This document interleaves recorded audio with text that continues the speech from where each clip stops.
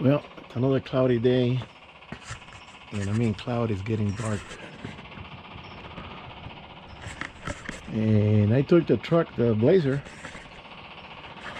to the mechanic so they can fix the sender unit. It's not sending the signal to the gauge, and I thought it was the gauge, so I went and bought a new gauge, installed it, and still not sending anything.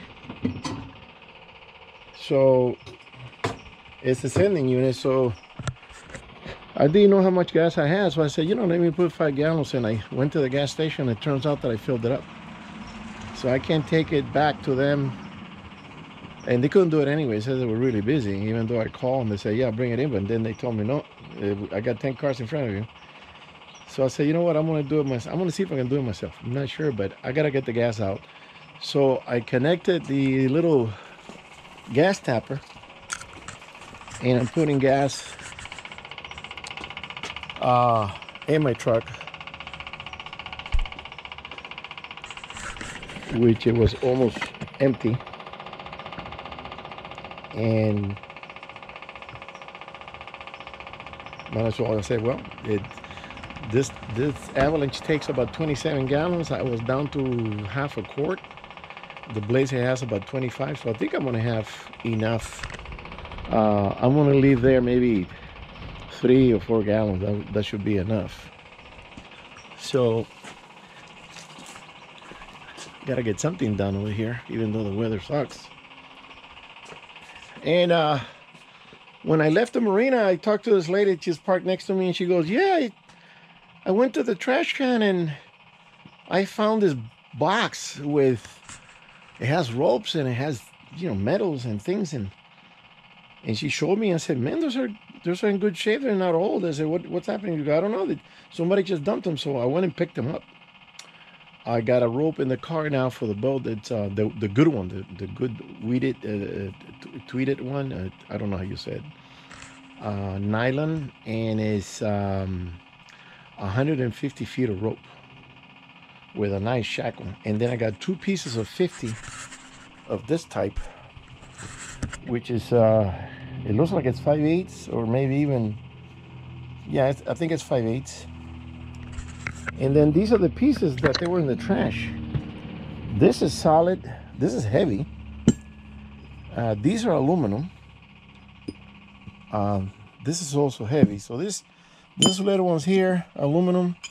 This one is aluminum, aluminum, aluminum, and then these 3 are the heavy duty. And look at this. This sucker's heavy as hell. And it's in mint condition. I don't know why they dumped it in the trash. That's for the rope, for the anchor and everything. I'm gonna put this up for sale. And also it had in the bottom of the rope, because the box was heavy, and I said, man, what's in here that's so heavy? It had a lot of papers and a lot of magazines from 20 years ago and correspondence and a lot of personal stuff that I kind of read a little bit. I said, no, I'm not going to read through the whole thing. This is none of my business. It's pretty old anyway. So I figured that either the guy that had the boat passed away, or he sold the boat and they said, okay, clean it out. And he just went and dumped it. He didn't want to deal with it anymore. And he dumped it in the trash. 2 weeks ago, my mechanic and I went to dump some trash, and on the side of the trash can was a Daihatsu outboard motor. I think it was a 6-horse, and the choke was hanging out, the wirings, it was beat up, and it looked like it was unrepairable. And somebody just said, "The hell with it," and they just parked it there. See, somebody wants to pick it up and take it. The propeller was plastic. Propeller was good, but I don't have that motor, so I don't care about the propeller. But if you have a motor like that, you want to strip it and take something valuable, like, I don't know, maybe the carburetor or I don't know, the spark plug. It looked pretty beat. And that was there about 2 weeks ago. Once in a while, people just throw away stuff. Oh, let me check my pump. It stopped pumping. Later. And we got Papa with us.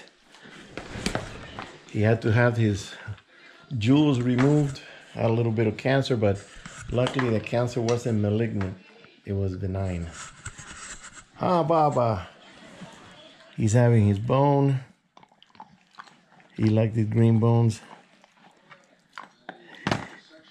And he also had he also had some small cancer cells around the outside of the anus on one side there, and the doctor just removed everything. So far so good. We're giving him pain pills. He seems to be doing okay. He's got good appetite, and we have to keep that cone because he wants to turn around and start licking him. He's got metal stitches there, staples, and he might tear it out. Because if it starts itching or burning, he's going to want to get to it. So we have to keep that cone on. I take it off once in a while when I'm here with him. And then when he starts acting up, I pop it back on again. So there's also one small issue that the doctor found that he has he's got a cancer cell in the spleen. The removal of the nuts that produces testosterone or has testosterone, it causes an inflammation. We wait for the inflammation to go down. That's what I think he explained. And we're going to see in a month if that is going to do anything to react in a good way. He's going to take another picture. Let me tell you something. We're taking this dog to a lot of vets, and none of them have the equipment that this guy has. He's got a machine, a scan, hey Papa, that costs about $500,000, and he can see in detail. He's an expert, and I'm sorry that we didn't know about this guy before. He probably could have saved Bear Paw's life. He could have surgically gone in there and fixed her, but the other doctor didn't have the equipment. He's very reasonable too. He's cheap compared to the other people. We're not gonna go to those other people anymore. Those vets they're just way too expensive. They don't have the right equipment. And Papa Luke is looking at Daddy. Who are you talking to? Who are you talking to, huh? You had that bone already? You're good eating. You like to eat? Yeah, you like to eat. Oh. Check out Papa boy. Oh, I love you much. I love you. Oh, Lindo. He wants to go running. He wants to go running. Yeah. This Papa is very loving. He is very loving. Oh. Yeah. Wanna go night-night? So we keep an eye on him, and we actually, for the first time, we let him come into the bedroom to sleep next to the bed. In case he starts acting up, we can get on him right away. We don't put him in the kennel now because he could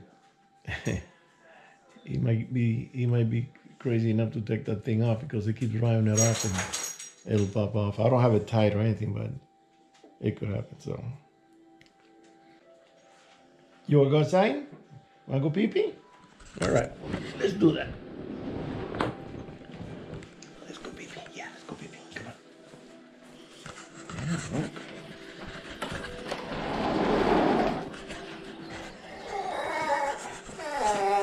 Why? What? Come on, go pee-pee. Go pee-pee.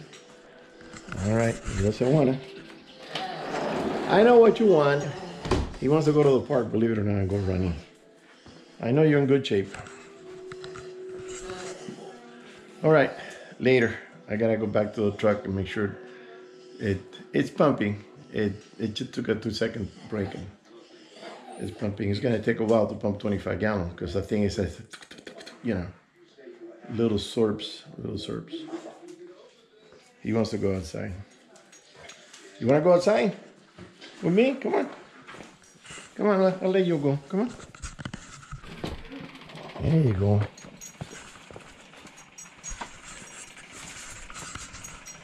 He wants to go out there and sniff around, take a dump. This is where we usually sit and have some coffee and smoke a cigar. He likes to rub against the bushes.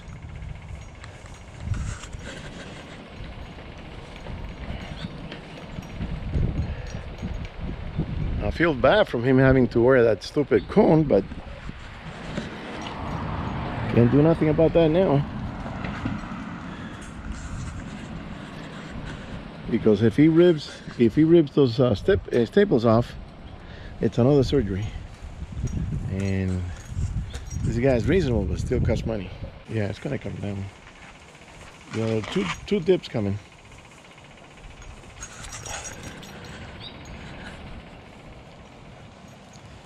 Yeah, he started being cooked up in the house. He likes to go out here and roam around a little bit. I may have to remove it. It's gonna be kind of difficult to put my hand back there and remove the 2 bolts so the tank can swing down. I don't know. I'm gonna have to pay somebody to do it, because by myself with a bum arm, it's not gonna be easy. All right, he's taking a leak, and back inside we go. Ready? All right, I'll let you go. Later.